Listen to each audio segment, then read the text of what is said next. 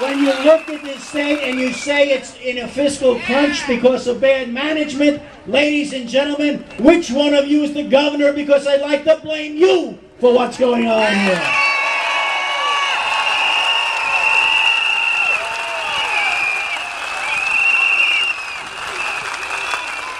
We know this governor is furloughed as of the end of the year.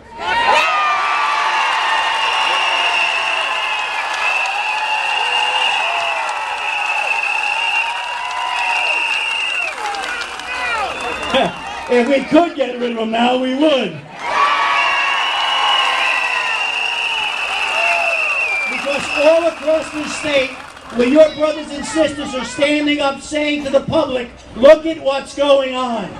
When politicians stand there and tell you, we're going to bring down your taxes, we're going to make things better, are they talking about closing your parks, your pools, your libraries, your schools? Are they saying to you what services they're going to cut? No.